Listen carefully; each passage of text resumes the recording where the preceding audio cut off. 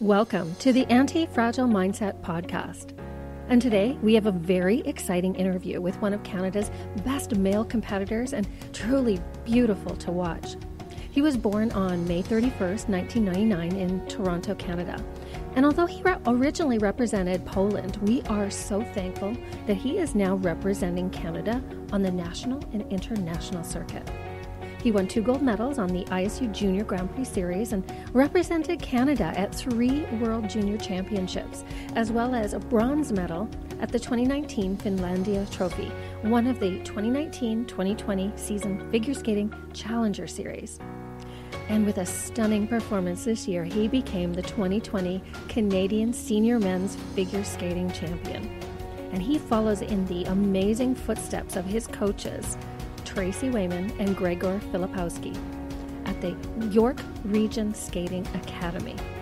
And he is known by his YouTube handle as Romsky, where he lets his fans inside his life and training. And I am so honored and thrilled to welcome to the Anti-Fragile Mindset podcast, Canada's senior men's figure skating champion, Mr. Roman Sadovsky.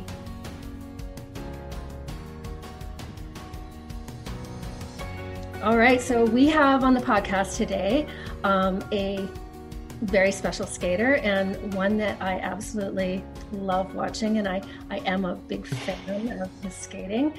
Just want to introduce Roman Sadovsky. So thank you for coming on the podcast. Thanks for having me, and thanks for that intro. Well, you're an awesome skater, and I just love watching your artistry. It's really, really beautiful, really inspiring. Thank you. Yeah. So you had a big year. Talk to me about, and this being a mindset podcast and helping younger skaters to develop their mindset tools. Must have been a very disappointing year for you, having won Canadians and the beautiful skate, and then having COVID shut down. Can you talk to our listeners and tell them kind of what you went through emotionally and mentally when you heard the news, and then how it progressed in so many months off? Well, first of all, I felt it was very, very fast, like unexpectedly fast. So we didn't get like very official news. It was sort of like we were skating one Friday, and I remember clearly it was Friday the 13th. So it was March 13th. And I feel like, I think Dylan Moskovich was at our club, and he was coaching, and I was talking to Dylan. He's like saying, "Oh, clubs in Montreal are closing." I was like, "Oh, that's crazy." And I never even thought about it. And that exact day, we got an email from the city saying that, we're closing all facilities after 4:00. We're like, wow. And that was like really extreme. And so the first thing we did was we kind of tried to coordinate with other clubs, because all the clubs are sort of to scramble. And it's a good thing I have a lot of relationships and close relationships and ties in the skating world. So I was having a lot of people reach out to me and trying to help. But very soon it became a much bigger problem because everyone was shutting down. And then it almost became like everyone else was looking for help from us. And people are thinking, oh, where do you find ice? How are you going to find ice? And eventually we sort of realized that it was getting a lot more serious, like the whole health risk. And we were watching all of it happen. And obviously, like, we wanted to stay protected and keep everyone protected, but it was just very disappointed that it had to be that way, And I was training well. It was nice that I was done this season, and it was time to sort of begin a new development period. And that's sort of the best development period, that March, April, May. And then after that, you usually start going into new programs. But I sort of missed that 3 months of good development. I could have been working on new skills. And unfortunately, that didn't happen. And that was probably the biggest disappointment for me, was that timing. I felt like I could develop and try new things. And it's that part that I didn't get to do, unfortunately. For sure. So how did you deal with that disappointment? Like, what tools have you learned to be able, what did you utilize during that time? At first, I tried to just sort of keep that training mentality and really focus on training, even if I'm not on the ice.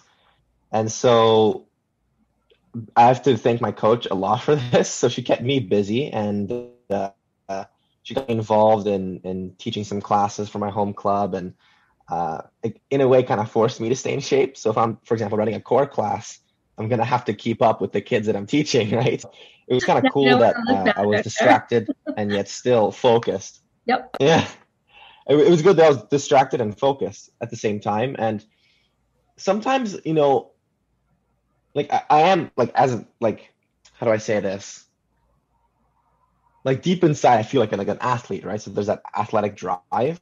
So I felt fine working out off the ice. I felt fine going on, let's say, I don't know, 10, 20, 30 kilometer bike rides. I felt fine doing that. Even one time I'm not a runner, but I actually tried to run 10K. I didn't make it. I'll tell you right now. I stopped at 8 because my feet were dying. But I had those moments where I was like inspired and motivated to do stuff. But then I also had moments where I'm like, okay, like where is this going? And the hardest part was we never had a clear sight of a destination. It was just sort of mindless training, which was kind of tough. That was for me the toughest part was I guess going in and out of being really determined and then doing something like running 10 kilometers and then going down into like, okay, I could be training every day right now, but if I'm not going to skate until like October, like what's the point? So it's just sort of battling back and forth and just trying to push through all those negative thoughts away. Yeah, and when that motivation kind of those moments where it kind of dove down a little bit, and you're doubting like, why am I putting all this time in when I don't even Mhm. know what's happening? How did you then, you know, reset and get your mindset back motivated? I think for me, I guess it could be different for every person, but it was just sort of acknowledging that feeling as opposed to like being scared of it or trying to overly fight it. So let's say I had a day where I was feeling really demotivated. I would maybe just take a break. On some days, I'd be like, okay, you know what? I'm going to like just take a break off training today and maybe not go the extra mile, literally. And I sort of sometimes just take a break and mentally just recover from pushing so hard. And then usually after maybe 1 or 2 days like that, then I'd be back in it and I'd be okay. And I Yeah. could probably go training off the ice and outside. By outside, I mean literally like on my street. So I did a lot of off ice jumping. I could keep that up for I'm gonna say 4 or 5 days, and then maybe even 2 weeks, and then maybe 1 or 2 days I'm like really down. Then I'll tone it down a little bit and just relax a little bit, and then start up again, and that sort of thing. I also watched a lot of skating online, not gonna lie, and just seeing just role models that I had in the past and rewatching that, and that sort of helped also. So stuff like that. Right, right, and it almost sounds like you were very self-aware of your needs as an athlete Yeah. and your energy banks, and what to do when you felt that your energy banks were getting a little low and you needed to do something to fill them back up again. So, Hmm. and part of being a mentally tough athlete is recognizing your own states, right? Understanding what your needs are and being able to acknowledge them and then have the tools and the knowledge of how to handle it. And it sounds like Yeah. you did that very well. Well, I tried. Yeah, and so now what's going on with your skating now, and what's coming up for you in the future, like near future? Okay. So it became a little bit of a weird timing thing for training. Mhm. They announced that Skate Canada was going to happen, so the Grand Prix series was going to happen, but in a very different way. Um, I didn't know how I felt about it at first because they said no audience, which kind of bums out a lot, and it also becomes only a domestic event, so it becomes a little bit less prestigious in a way. So like I was happy we had an event and I was happy and looking forward to training to finally going to a destination. I was just still disappointed that it wasn't like complete normality, right? I just wanted to go and because I had a good season, the beginning of the season and the ending of the season last year was pretty good. And so I had a score that would let me have 2 Grand Prix, and I was hoping to have just a normal season. And when they said, oh, it's going to be modified, like I understood why, but obviously just still disappointed with it. And so I trained the best that I could going into it. I had a pretty short time frame because we were pushed back. I didn't get my new long until beginning of September. So that would have given me like a month and a bit to kind of work on it.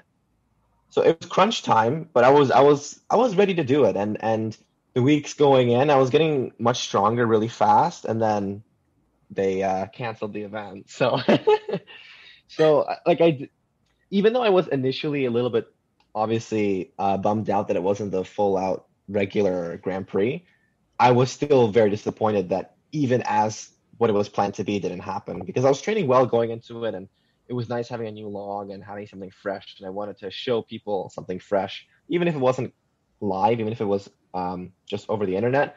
I wanted to sort of have a feeling of performing again, but unfortunately that didn't happen. So after that, like similarly, I just kind of took a day. I took that day off the day after because I was just sort of exhausted from like building up and then just abruptly stopping. And then after that, now we're just starting to build up again, because that was a week and a half ago. So now we're slowly kind of building back up as if we were initially going to compete in December, which seems to be what it's going to be. So now it's just a slow build. In December, we're going to have a virtual event for Challenge. I still don't really know how that's going to go down. Again, I don't like it, but if that's all I can take, then that's all I can take. Right. And so, when you think of dealing with disappointment, for other skaters also dealing with this, what's your best advice what has worked for you, what you've done in the past? What would your advice be to them?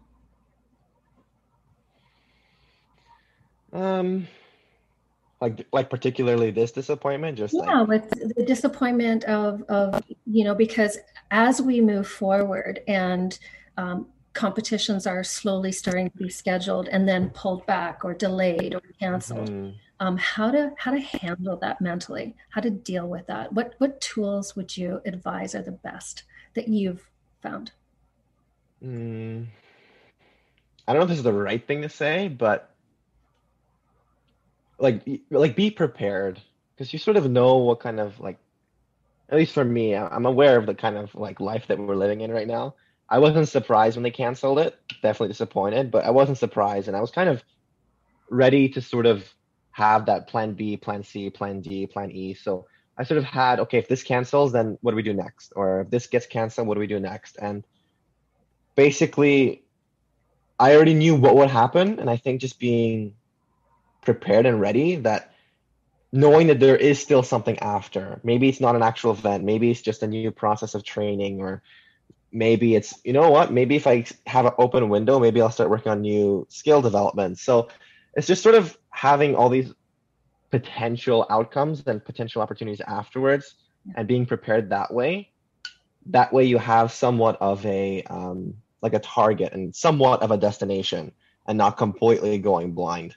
Right. And so from what it sounds like you're saying is that you're moving the goals to sort of shorter term goals and daily process goals, and looking at everything as, okay, if I don't do this, what's the opportunity to then do something else, right? Yeah, for sure. It's never not just, okay, it's devastated, it's terrible, it's awful, but to always look for some opportunity and what you can do instead. Yeah, definitely. That's a big thing, is if you can focus on still some kind of development and some goals even on a day-to-day, it keeps you focused and helps you just grow overall. If you focus on things you can get or have, as opposed to things that you're losing. Yeah, definitely. And so for, one thing that I've heard a lot of complaints about, or not so much complaints, but just challenges, is with the virtual competition. How do you get that extra, performance? It's okay. You can call them complaints. That's okay. Like, it's fine. Always looking on the positive side, trying to Mhm. model what I teach. So, it's how do you like get the best out of yourself, that extra factor that is that spark, the performance when you're in an empty building and you're not hearing the crowds and you're not feeding off of the energy. Like, Mhm. what are you going to do? Um, I'm going to kind of treat it like because I know there's going to be streamed. So I just kind of have to just imagine in my head that many people, and I don't think it's gonna be very hard to imagine. Once I'm there and skating, I know people are going to watch.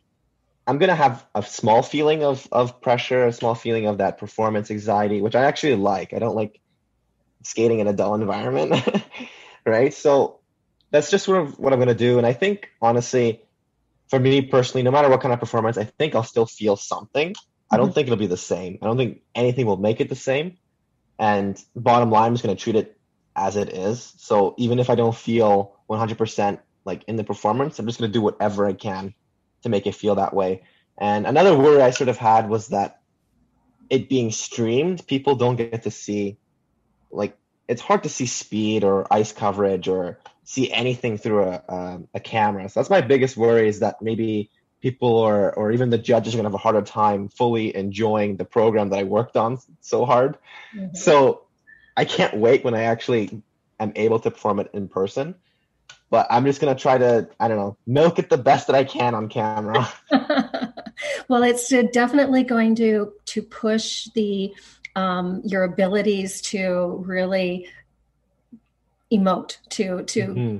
really see if you can get what you're feeling and your choreography across the screen, right? Sometimes we talk about, when you Hmm. compete to a massive auditorium or massive arena, you're trying to perform to the top seats, right? That big Yeah, performance, right? So this will be like another challenge where you're having to, can I get my feeling across the screen, right? yeah, Yeah. yeah. And so your perspective on how you're going to view this event can either hinder you or it can Right. really help you. And Yeah, absolutely. Yeah. And for me, I think it'd be, I think, what is that word? I can't find that word. Destructive. My performance, if I start getting into the mindset of saying, oh, it's not a real performance, or oh, they're not going to see the real thing anyway, or it's not the same anyway. I think bottom line, like I do have these thoughts in the back of my head. It's not like they're going to disappear completely, but still focusing that, you know what, this is an opportunity. This is still a performance. It might be different. It might be hard. It might be really hard at the end of the day, but no matter what, like I'm gonna try my best to emote and, like you said, just get the emotions through the screen. right, exactly. And so, that's really, really, really tough. And I know a lot of young skaters are really finding it difficult to motivate themselves to go that extra distance. But, knowing that perspective and hearing how you struggle with that too, and how the plans you're going to put into place to help you get over that is really great advice for them and good Hmm. suggestions. So thank you for that. Cool, no problem. Yeah, absolutely. And so I'd love to talk a little bit about what's going on in your life outside of skating. Sure. What great kind of cool things are happening with your YouTube channel, and you want to tell everybody what your plans are, what your hopes are with it? Oh man, I just want to get internet famous. I mean, bottom line, I just sort of wanted to, when I initially made it, because I followed a lot of vlog channels, and basically, at least in my perspective, it's just sort of a way of letting people in on like sort of the inside scoop, if you will.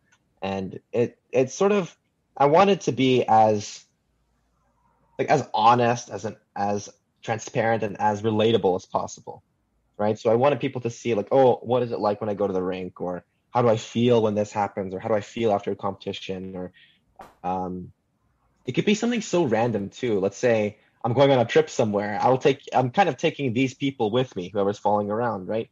And that's sort of what I wanted, as I wanted that sort of like relatable, because at the end of the day, like I'm not like like superhuman, right? So I wanted that sort of relatable vibe to that thing. And I feel like it's going well. And I throw in some short films here and there, and then just sort of random stuff. Whatever I feel like, I just post. And I don't know. I mean, I'll see where it takes me. It grew a lot, I guess, during the pandemic because people have nothing to do. So Yes. they just sort of follow along. Yeah. So yeah. Yeah, it's when I looked up your YouTube channel and you've got a great photo there with photography. Is that a real passion, another interest of yours? Yeah, I do like a lot of photography. I post quite a bit on Instagram. I like videography a lot too. And it was sort of all these things that came together. I'm also really big into computers and stuff, and that's just been since I was growing up. And then basically I just kind of put everything together, and that's how the YouTube channel was born. Like photography, like videography, love computers, so I end up doing everything on my computer. I'm editing videos, editing photos, and then just all of it just came together essentially. Yeah, and it just kind of morphs and grows as you do it, and you kind of find that you go in different directions and what works and what, inspires you, I imagine. Yeah, yeah, exactly. Yeah. So, and it's one of the things that I think some high level athletes and especially skaters um, get into the habit of being mono focused with their skating and not really having outside interests. Would you say that this is helping you to kind of ground you? Yeah. I understand. I understand skaters like if they want to be super hyper focused, and even me going into a competition, I don't post as often. Sometimes not at all. It just becomes like let's say I'm doing a vlog at the rink, so I didn't. People don't necessarily see the whole process of it, but it's a little funny because I have to go to the rink, I have to set up a tripod, I have to put down the camera, and I walk back and forth, talk to the camera, go skate, and so in a very high competitive environment and like prepping for competition, that's a little bit Distract. it is hindering training a little bit, Yeah. right? So The distraction to your focus, right? it is a little bit. So in those situations, I sort of zone in, and that's why I don't post as often. I also don't have time to sort of edit because once I get home, during those times, I'm pretty exhausted. I still just want to just relax and do whatever I want at home. I don't have to necessarily edit, even though it's something I love to do. But it's just sort of something really depends on the time. And I like letting people in, and I like people seeing the process. And most of what people see are either like what I did over the pandemic was the process of coming back and getting back into skating. So I Mhm. did a whole series of back on the ice, and people could see the progression and sort of the steps I had to take, the ups and downs overall. And then, or sometimes I'll do like choreography videos and let people see choreography videos. And then sometimes I'll do competitions, videos of after competition, so post competition stuff. I don't really go much into really pre-competition because that's when I kind of zone in and do my thing. Sometimes I might add a clip or two of what was happening before, but it's definitely not my biggest focus. So I understand skaters who want to be really private.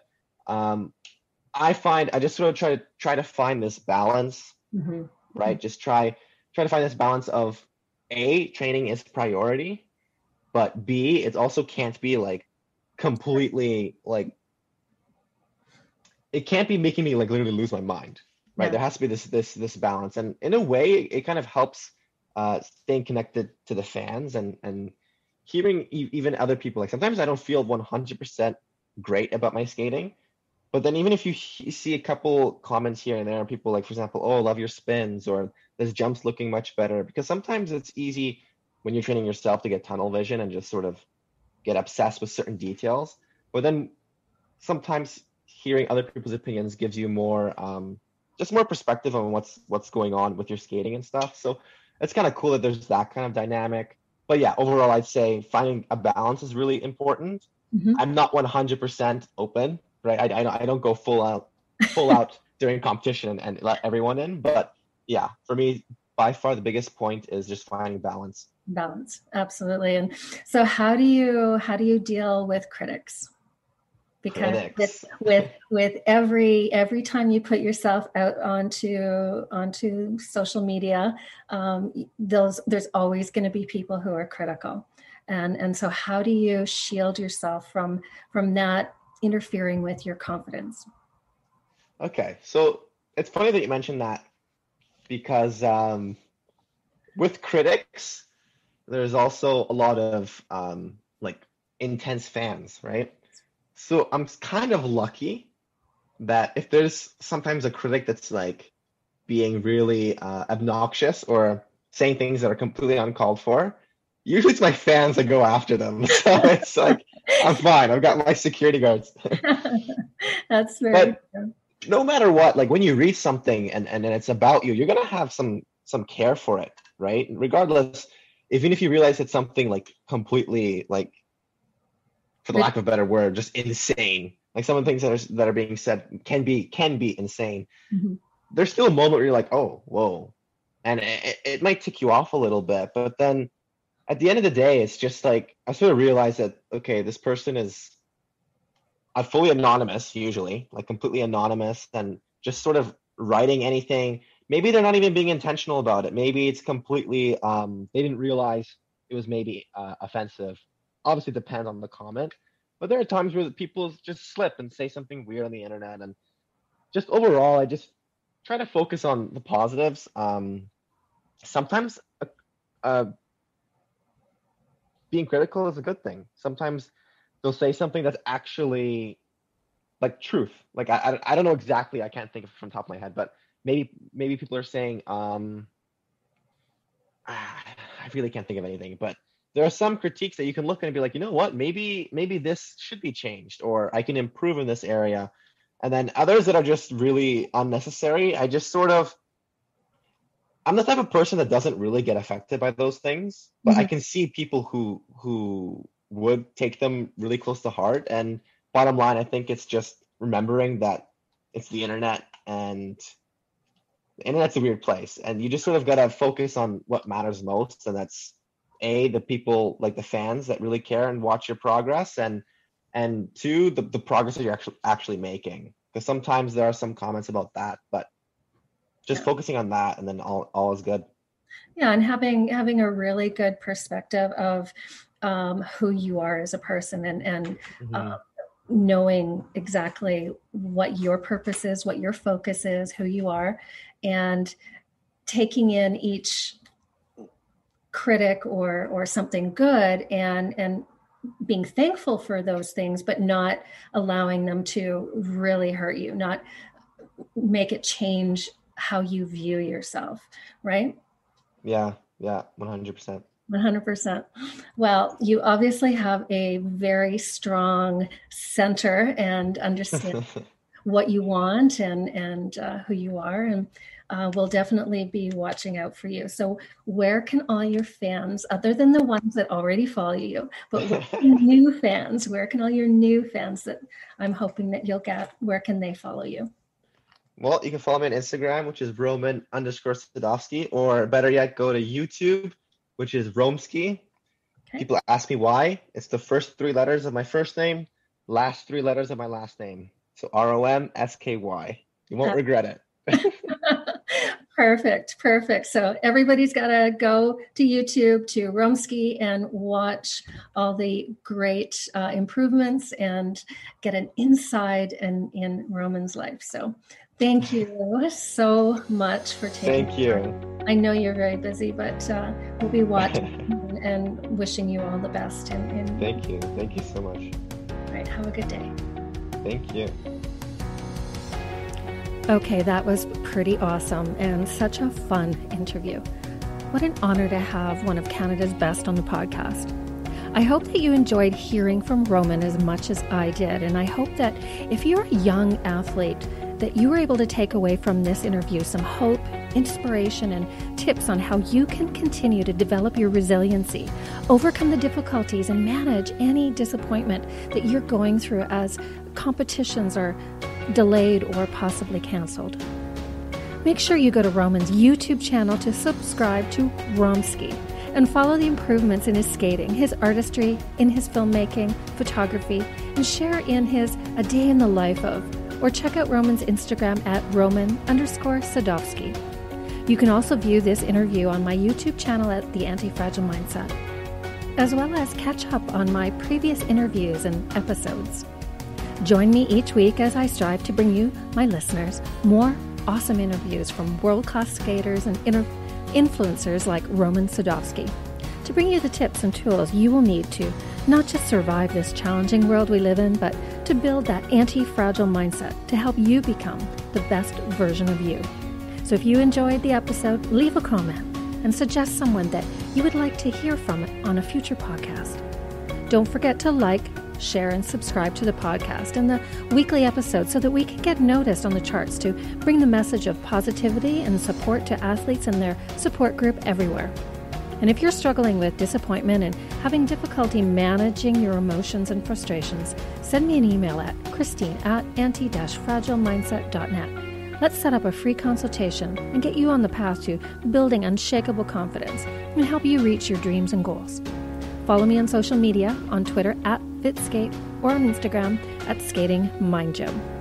And I hope that you will join me for a new Anti-Fragile Mindset episode airing every Tuesday morning. And until next time, remember, breathe and get your mental toughness reps in.